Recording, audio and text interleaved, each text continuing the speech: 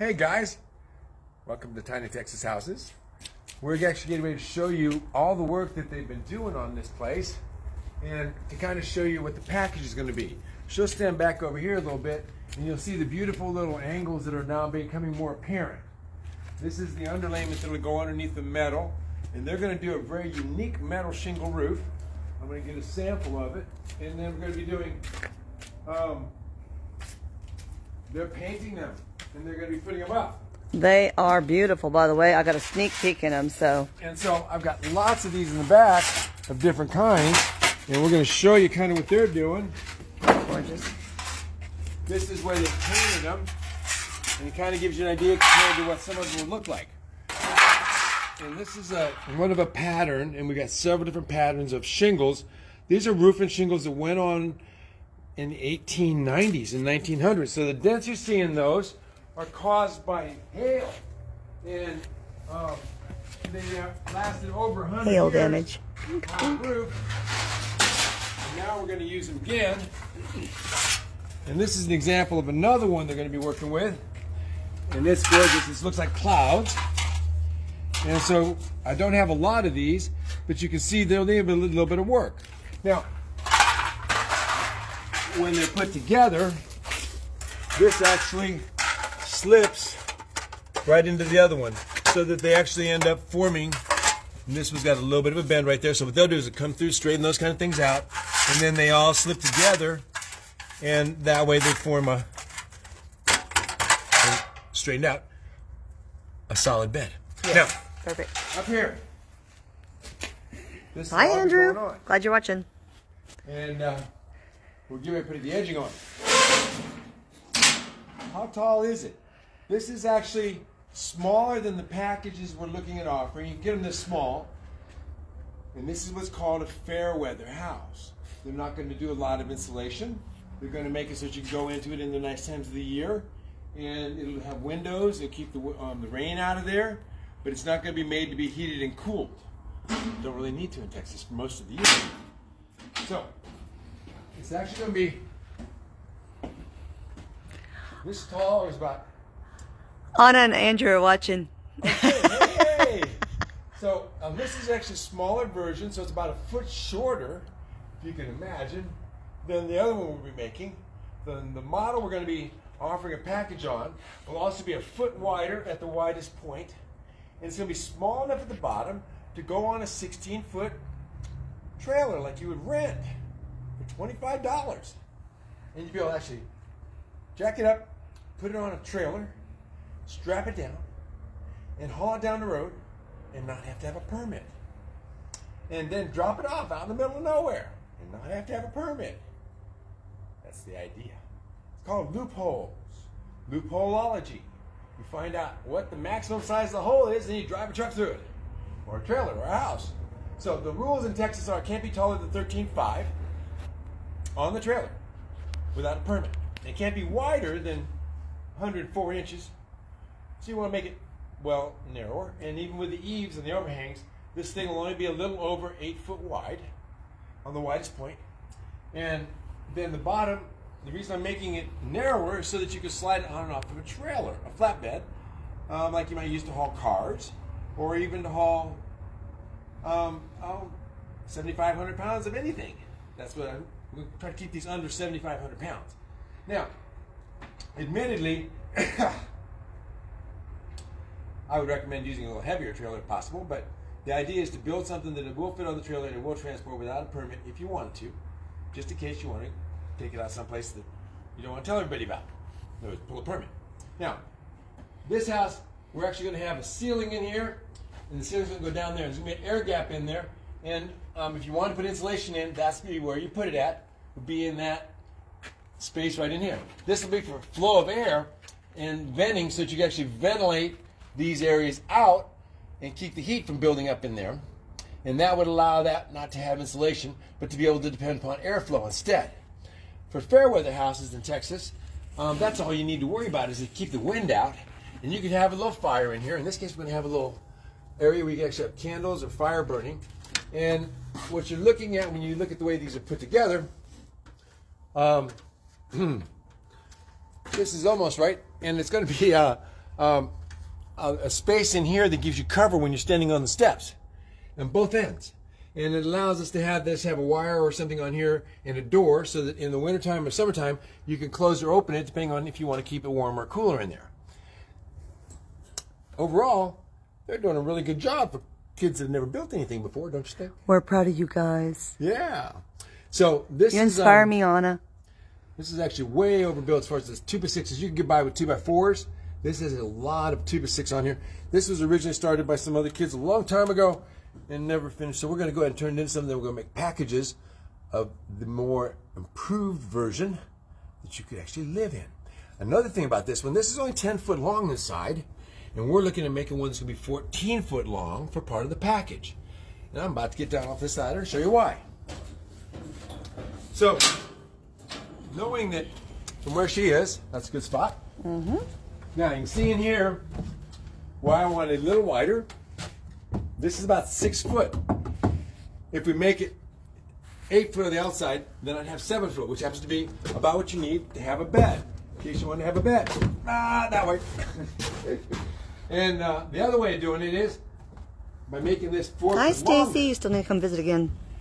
If you make this 4 foot longer, you literally have a double bed at the end of this, and all this is just living room. That's a lot of living room. Considering you have a bed up here and have storage space, a dresser, whatever you want, and even a small desk down here. This plan would allow you then to go ahead and have a kitchen on this side over here. Now, the idea is there's lots of counter space, plenty to do over here if you want to, and still have a little living area. Now, personally, I like my bed hanging on ropes. And if you're living by yourself, you might very well want to have a bed on this shorter version where your bed actually has ropes right here, the whole half of it, and then it folds up during the daytime and just comes down at night. And you get up in there and go to bed. It's like a bunk bed on the side. Like a bunk bed on the side. And that allows you to store your bed up this way. It's just a platform with a futon on it. This size actually works for guest houses, for B&Bs. This would be a really nice way to do it because one of the loopholes is, in Texas, if it's under 200 square foot and it's a portable building, there's no bed and breakfast tax of 15%, which at $100 a night, that turns into some money. This is an idea for doing a really cool little fireplace inside your house, where you might have the fireplace protected so the fire doesn't get away. You have candles in here to heat it at night, or maybe a little tiny alcohol stove. These are parts that I have that are cast iron, new old stock. They're actually made back in the 1800s. And this tin, same thing, made in the 1800s. That means you don't have to use up carbon fuel. You don't have to go mine this beautiful cast iron front for a fireplace that's never been installed. We have a bunch of these, by the way. It even has a date on it. And it's, these are made up north. Imagine what it costs just to bring them from up there in North Michigan all the way down to Texas. So I have a bunch of these in other styles, and you can just take that with some tin on the sides, and you have something beautiful. Now when we get done with this one, it's actually going to have a ledge over here. It's going to have tin going up and wrapping over it on both sides, and underneath, and this will be sitting higher, and this would be like a little area to have candles and prayer candles and things like that, because it'll end up being a little tiny chapel.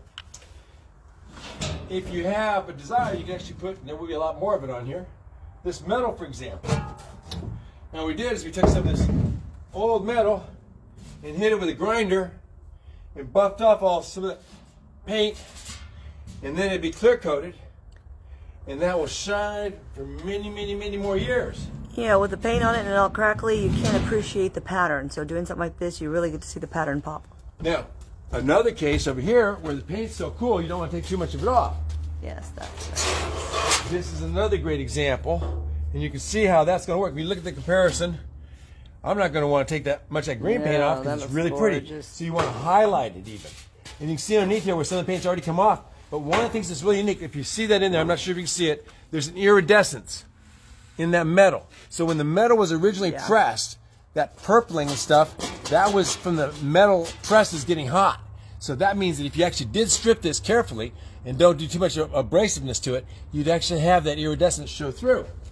Cool. Now, some of these others, like this, incredible patterns that looks like it's not any good, actually pretty darn solid still. But the really, really good ones, you can still get these and use them, and we have a bunch of this, by the way. There's in thousands of square feet of it. But and the pieces that are crown molding that go. This is that molding pattern I was talking about. It's going to be the top of a ledge in here. And I actually had a couple of pieces that were crosses, which I think they might have cleaned up for me, that are around here someplace. But one thing I will tell you, whenever you're messing with this stuff, that spot right there was just the other day, it bites. If you don't have gloves on, it will jump out and bite you. There's another beautiful pattern. So one of the considerations we're looking at was running the 2-foot tile on the ceiling in there, and by hitting that with the grinding wheel, be able to go ahead and have that up there. And when I say how cool this is about how fast it cleans it up and stuff, watch. I'm going to show you something. Follow me over. Going down the ladder.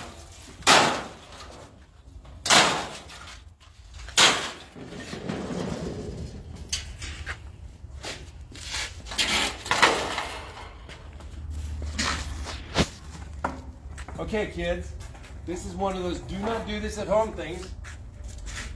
And if you're going to do this, don't do it like I'm doing it. What am I doing? Well, I'm going to go ahead and show you how the grinder works.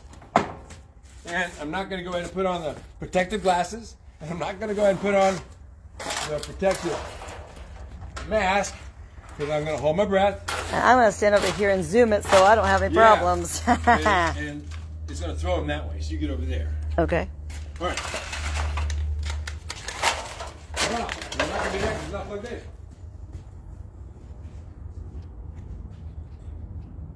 This is called live. Hi, Jasmine. Yeah, we're glad to be back. We're going to do some more live videos. This is a lot of fun. Aha! Look what we're going to do this quickly.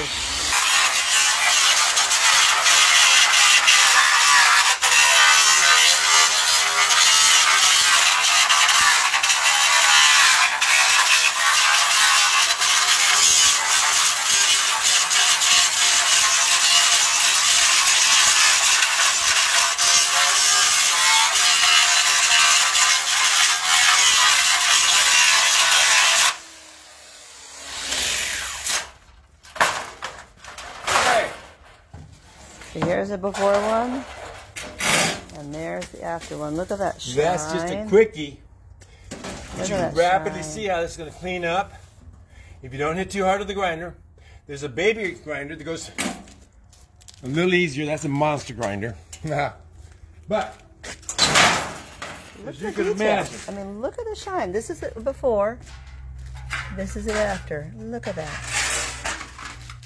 All the details just popping.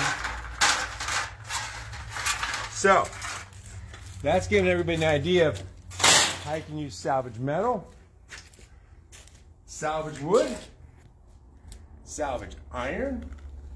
Well, those iron pieces are incredible. I got really a lot of options for those old fireplaces.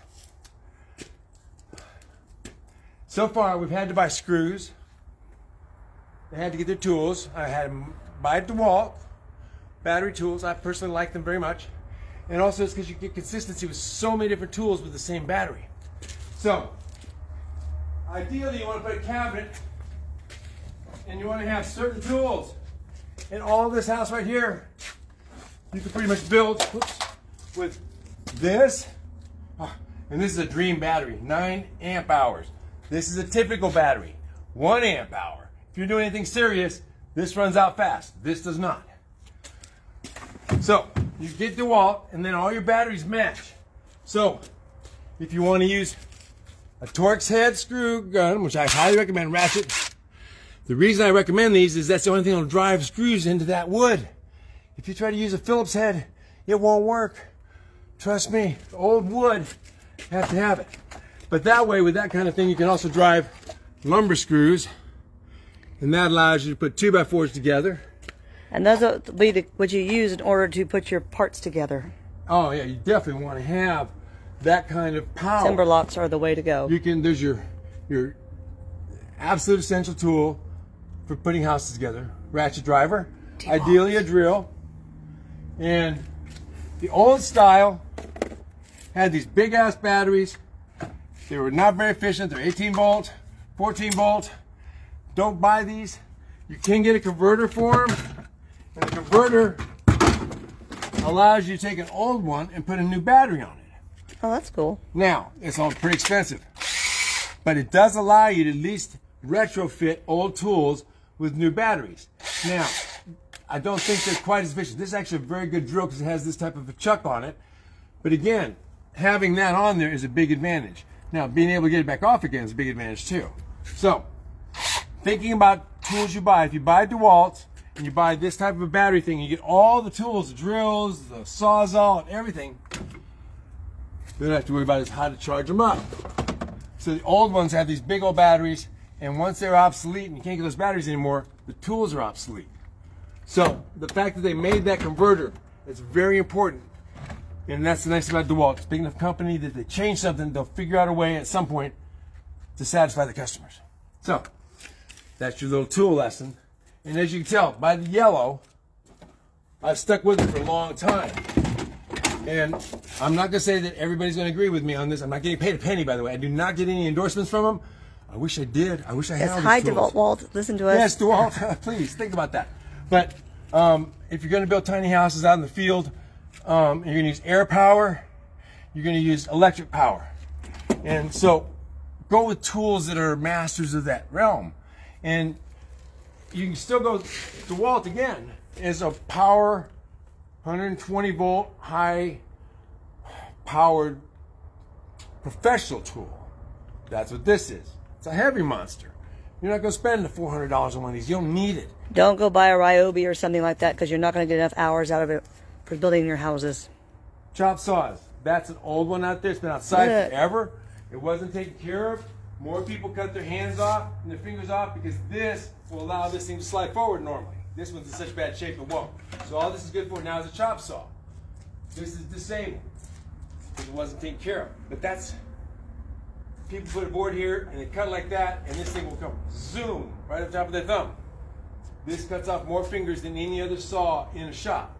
But again, I stay with DeWalt. Why? They're pretty good. I get the parts. The triggers, for example. The triggers go bad on these the most. Why? Because people don't let the revs come up, full speed, and then drop the blade. They pull the trigger, it starts up, they drop the blade, there's too much stress on the triggers. There's $60, there used to be $60 triggers. There's probably a lot more now. This is a flaw, this wire, because it hangs out the back. It gets too much back and forth movement. And so, if you're going to fix something, be watching these and make sure this doesn't happen or your wire will actually disconnect over time. That one needs to be fixed.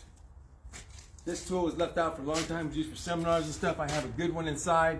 And when we get ready to do a seminar, we'll have a good one out here. But people have to be trained and certified. If this isn't locked, this is a dangerous toy. Okay, kids.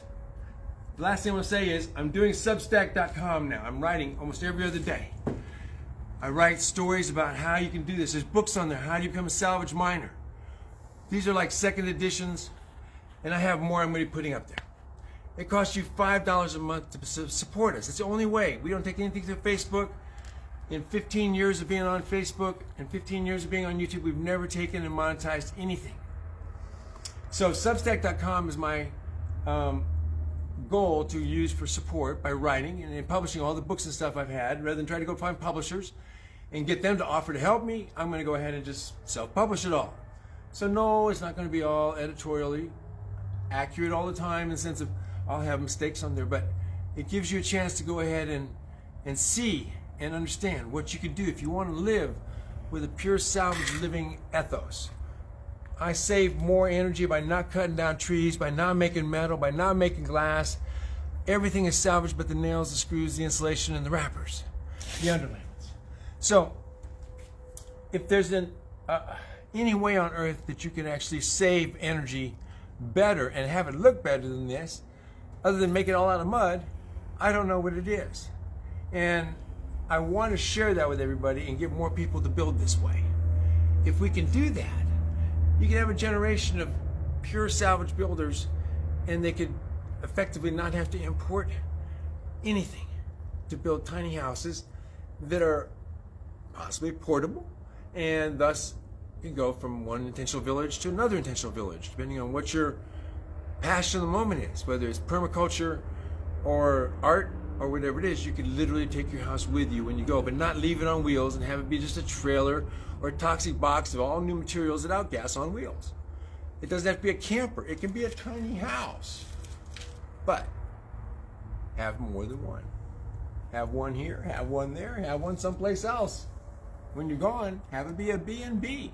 Have it make you money. If you need tax write-offs, have it be a depreciated.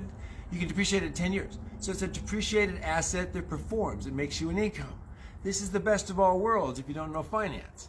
You want to have an appreciating asset. It goes up in value, and it makes income while you own it, and you get to depreciate it to nothing in 10 years. And if you don't sell it, there's no tax on it. And if it's a B&B in Texas under 200 square foot and a portable building, there's no B&B tax on it. So your only tax would be your income tax off of it if you did B&B. You do 10 of these, you literally have yourself a very comfortable income for the rest of your life. Just don't let your family move in, or people that you can't get rid of. That's the trick. So, if I can be of any assistance, become a Substack subscriber, paid subscriber. Write me questions you have, and I will write articles about them, much more than you probably want to read. I love to write all that I could possibly put in there every time. Whether it's about the toxic air inside of the houses, or the plastics, or the vinyls that emulate estrogen and trick your body into thinking you're breathing estrogen. All these things I write about, and I want you to know about, because nobody in the industry wants you to know. They all are making houses where the buyer must beware. That means you must be aware of what the problems are. There is no obligation of the seller anymore to do the research. So what's going to happen to you in 5 years after you buy it? That's gone. It's a buyer beware world. So do your due diligence. Read these articles, and then go out and consider buying a house. Where are you going to put it at? Are they going to let you put it there? Can you get it plumbed? Can you get it? Do you need to plumb it? And what about electromagnetic fields? Electromagnetic radiation is horrible for your body, and people are building their tiny houses with electromagnetic radiation all through it, whether it's the modems, the cell phones, or the AC electric. I write about these things, and most people don't have a clue. Oh, we want to get into a tiny house. You have no idea all the things that can go wrong, including an outrageous amount of money paid on a loan, and if it goes bad in a year, you're stuck with it. RV loans are a nightmare. So, please, consider building houses out of packages of materials that might cost you $7,000 or $10,000, and the house when you're finished might be worth $30,000 or $40,000, and you build it with your own human energy, thus you can't have it taxed against you because it is just a stack of trash piled up pretty. That makes it a portable building, and thus my loopholeology will show you over time it pays. It pays. Stay in one of the houses. Consider buying a package of materials and being taught how to put it together. Not necessarily from scratch and leave everything. I mean, we'll give you a seminar to show you how to put that one thing together, not how to be the master carpenter of the world. And I do prefer people to have a level of experience. So we're going to have seminars where maybe we can teach some basic tool training, but you can get that from a lot of other places. You don't need to come to me for that. But if you're going to buy a package of materials and you want to put it together, in that case, I will help train you.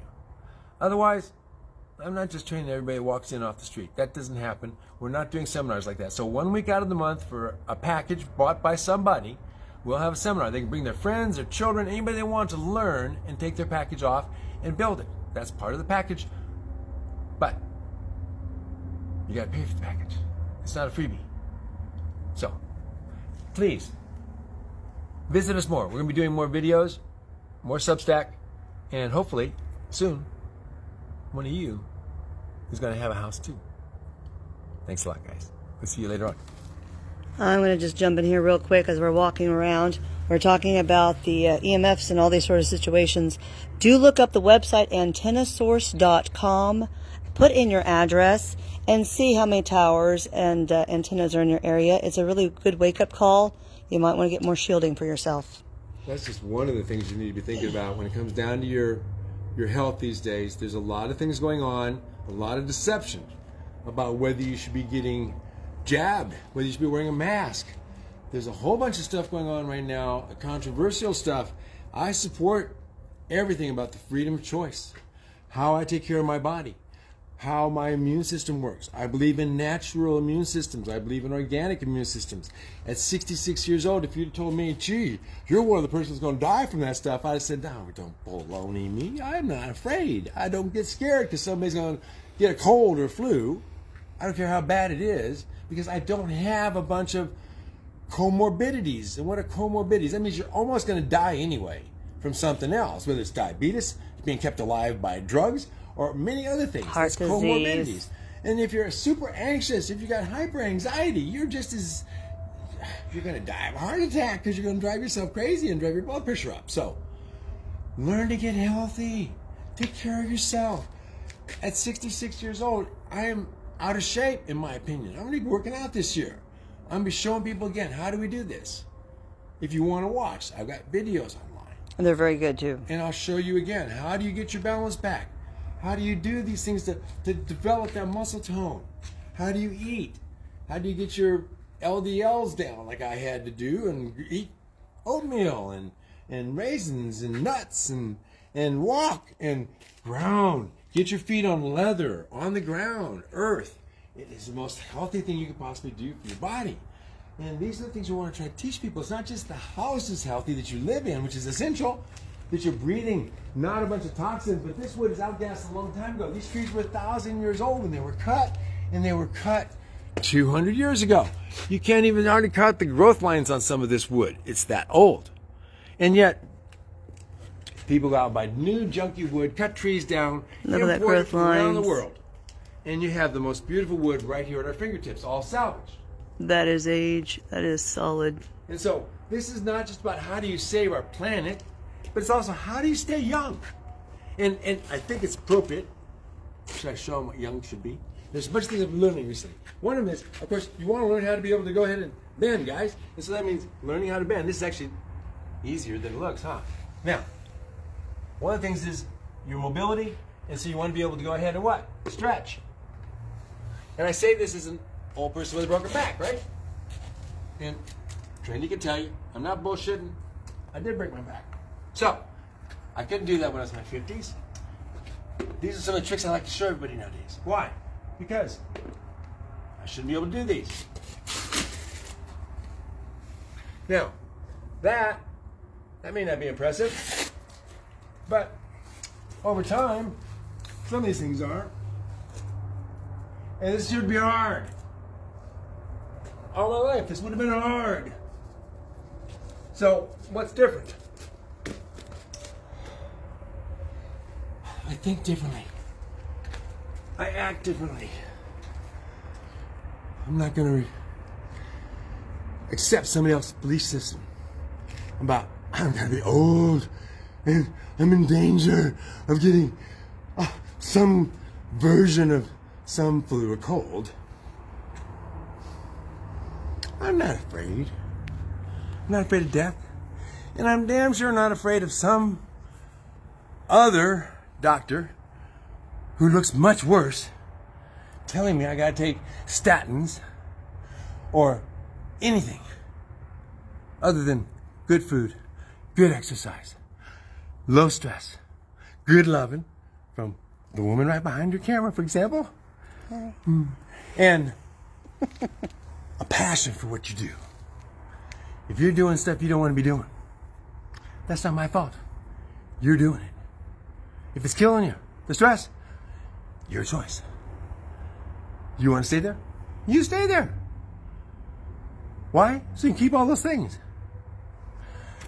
Your life. But if you think about doing it different, here's some ideas. Stick with us. We'll be back. Lots more. Y'all have a great day. We're done again. Huh, third time, right?